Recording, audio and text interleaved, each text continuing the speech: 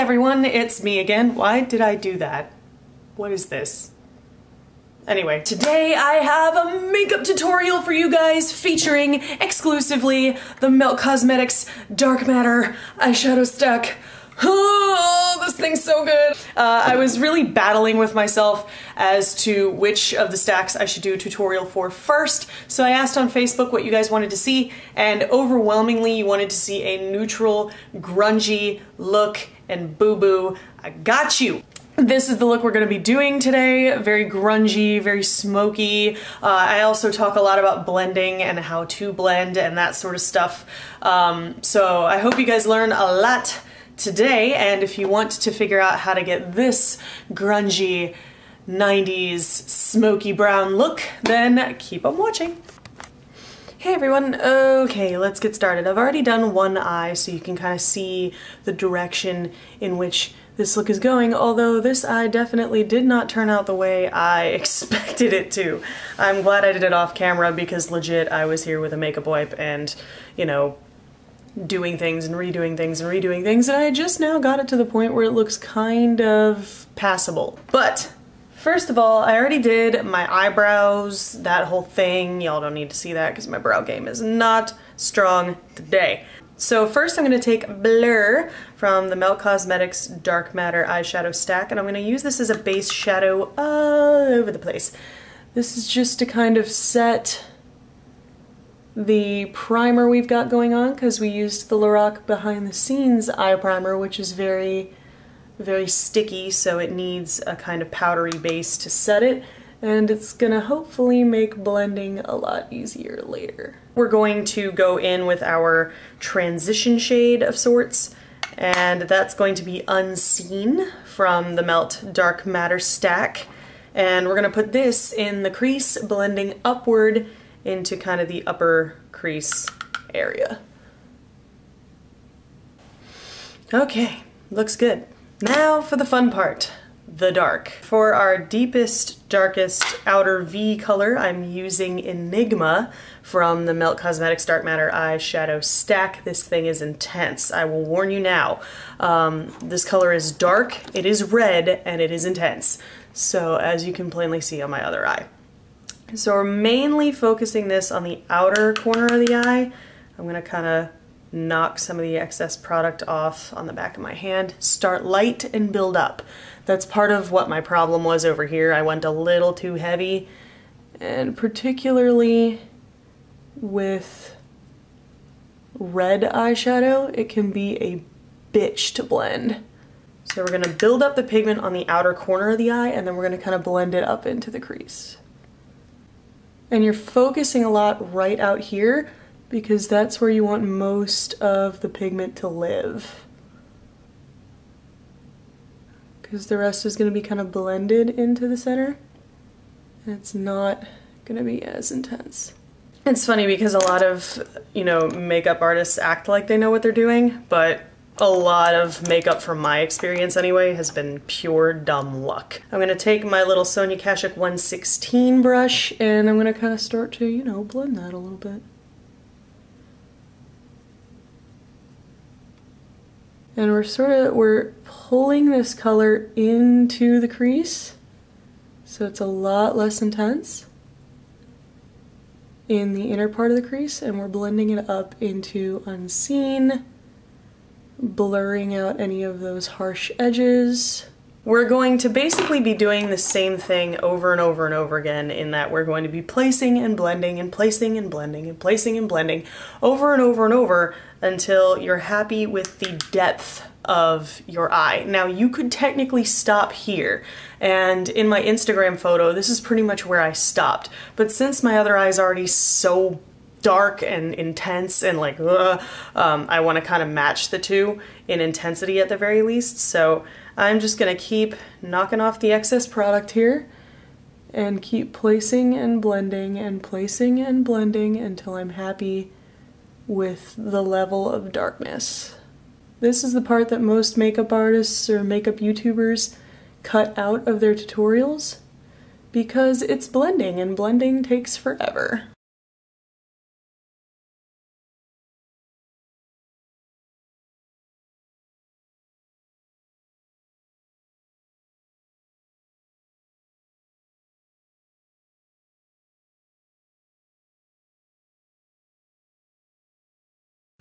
So now that you're placed and blended and placed and blended, and the darkest part is where you want it to be, we're gonna go back in with my Sonia Kashuk 109 and my Unseen color, and we're gonna start to blend the edges of that. We're just taking a tiny, tiny little bit of Unseen, not that much at all. And we're just blending the edges of Enigma very carefully. And this is just gonna keep warming up that dark red color. So this eye is pretty much turning out like how I wanted this one to, which is a good sign. So we're just softening up those edges. And now we're gonna go back into the base shadow brush we used at the very beginning that has blur on it. I might add a little bit more blur if you want to. You don't have to add too much. And then we're just gonna go right up by the brow bone and in teeny tiny circular motions, blur out those edges even more. Get it? And if you want to, if you got a little bit too crazy out here, you can use your blending shade to clean up that edge, because this edge is kind of looking a little bit sharp, except for that one, which is looking busted right now. Oh my god, my eye started watering uncontrollably, and just like everything disappears from that outer corner when my eyes water. So we're gonna take more of that blur shade and we're gonna put it on the part of the lid that we've left blank so far, just to kind of reestablish that lid and bring it into the rest of the look. This is looking absolutely much better so far. So the eyeshadow is looking relatively similar, and now we're gonna get into the tricky part, the part that I really fucked up on this eye, which is the eyeliner. Now, the first time I did this eyeliner, I used the Milani Liquid Eye eyeliner pencil in brown, which I normally love, but it smudged out a little bit too much, and I ended up with like so much eyeliner all over my eye, and it was just a mess. I ended up going back and like wiping all the eyeliner off with a makeup wipe and using the Urban Decay 24/7 pencil in Corrupt, and that ended up working out a lot better. I'm probably gonna end up doing that again. I just moved my mirror down. Y'all know the drill. You're looking down into the mirror, and that way I can see my entire upper lash line, and we're doing thick on the outside, thinner on the inside. Y'all know how this works.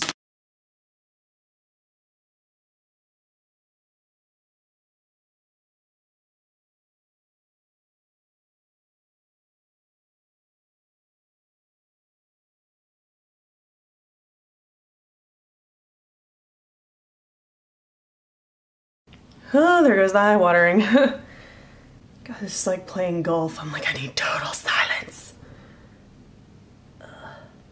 So, okay, if you get eyeliner on your lid anyway, despite using a light hand, like you blink or something, don't panic. Just take a little smudger brush and kind of blur it out, and you can replace it with your blending shade later. And remember, this is a very grungy look, so if you fuck up a little bit, that's okay. Oh, okay. Whew, that was a struggle. But we did it. Gonna go back in with blur and reestablish the lid now that we've got that liner on. Now I am gonna have to add a little more eyeliner to make one eye look like the other eye, because I don't even have mascara on yet, and it looks like I have mascara on this eye. So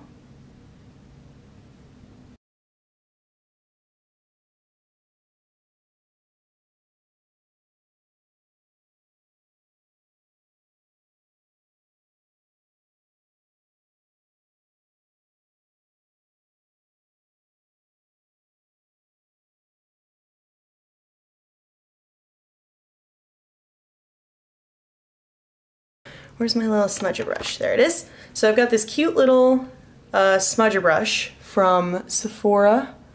I got it in like a random little travel kit, and I'm just smudging that liner a little bit. Top liner is done. Now we're gonna start on the lower lash line.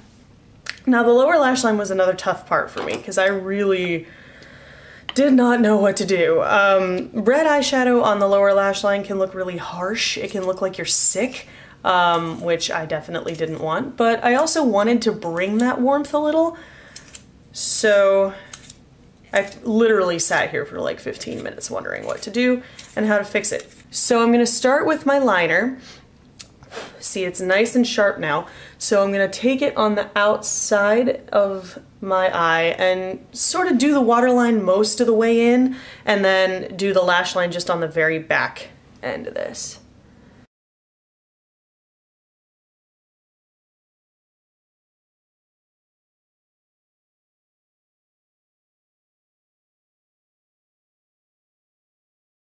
So that's done. Looks like that.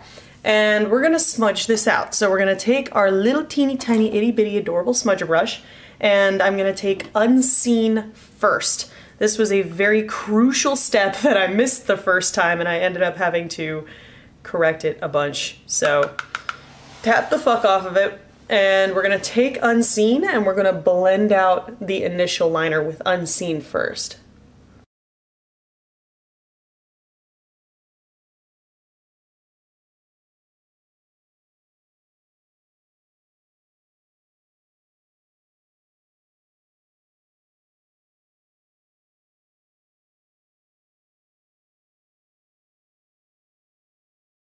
Just putting this on that lower lash line, and we're gonna blend down a little further than you normally would, because you can always correct this with a makeup wipe if you fuck up, which I did the first time, so don't feel bad at all about blending downward a good bit. So now that our lower lash line is sort of established, we're gonna go back in with Enigma. Now, with Enigma, you have to be very careful on the lower lash line because this thing is intense. So, I'm gonna rub out my smudger brush, take a little tiny bit of Enigma, teeny tiny, and on the very outer edge up by the lash line, we're just gonna wiggle that on the very outside edge. See, this is so much easier when I film. I just should film everything I do. We're gonna go back in with our base shadow brush and blur, surprise, surprise, and we're gonna go beneath where we put all that Unseen and all that Enigma and just blend it out. And I'm actually gonna tweak this lower lash line on the other side a little bit just so it looks more like this one, because I like this one better. So yeah, I'm probably not going to delight you guys with me fixing my fuck ups over here, so I'll just see you guys in a few minutes. And we're back. Sorry, I kind of left you guys for a few minutes there. I wanted to kind of adjust this eye so it looked a little bit more like this eye. They're still not completely the same, but you know, it's grunge. Grunge is all about like rebellion and, you know, basically breaking any makeup trends that there may have been. So now I'm gonna go ahead and throw on some mascara. This is my L'Oreal Telescopic. And I realized kind of while I was adjusting my other eye that I never put mascara on this eye.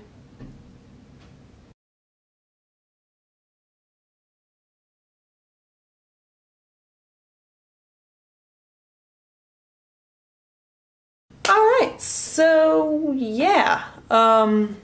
I opted, the last time I did this look, I opted to not use falsies just because, I mean, false lashes are great, but for grunge looks, they really don't work because, you know, grunge as a fashion technically didn't use false lashes. I mean, they were kind of too lazy to use false lashes, and so was I that day. I'm gonna go ahead and go do the rest of my face, and I'll be right back. Hey again, I am back with the finished look.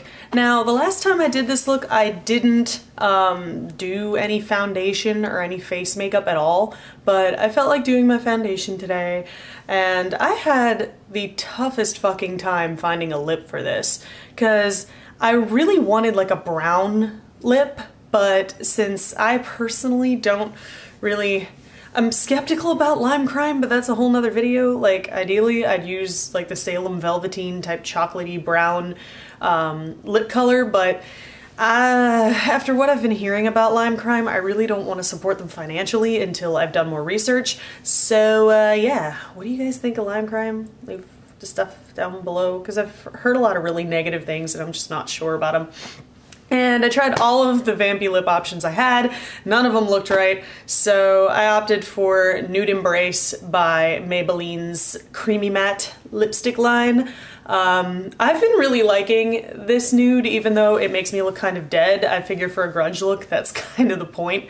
Plus, if you mix this with a pinkier nude, it almost looks like Lime Crime's Cashmere Velveteen. I'm not kidding. But yeah, let's do some awkward posing. Awkward posing. Awkward posing. So awkward posing. I went ahead and wore the same thing that I did in the photo on Instagram, which is a beanie that I got from, what company is this from? I can't actually remember. Oh, this beanie is by Oakley. I got it in a sporting goods store out in, you know, Japan land. And I got this flannel. It's actually like a Flannel & Co. flannel shirt. I got it from a thrift store in Japan for like $6. And then I'm also wearing my Thank You for the Venom t-shirt, which I got in a My Chemical Romance Greatest Hits album bundle. R.I.P. This is the finished look. I hope you guys enjoyed it and learned something interesting today. But I'll go ahead and post my video for the review up there so you can see it. Feel free to subscribe, like, watch all my other videos, all that good stuff, and I will see you guys in the next one. Bye!